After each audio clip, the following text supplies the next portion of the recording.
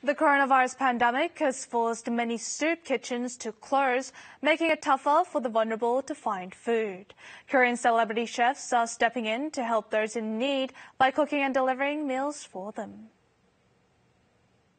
Famed chefs Choi Hyun-seok, Kyung-rae, and Mihal Ashminov got together in the kitchen of a city hall cafeteria in Namyangju, Gyeonggi-do Province. They're here to cook meals to be delivered to those in need.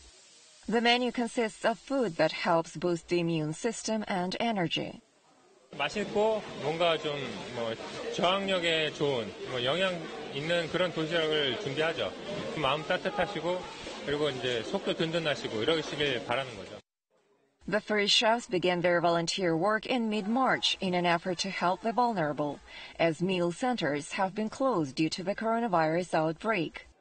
Volunteering in one region each week, the chefs have provided their services in 7 areas in Seoul and the neighboring Gyeonggi-do Province over the past 2 months. Their schedule for the next 2 months is already packed due to surging requests from local governments.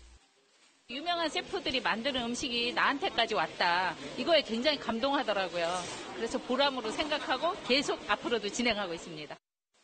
Ingredients are donated by local residents and businesses, while local volunteer groups help organize and deliver packed lunches.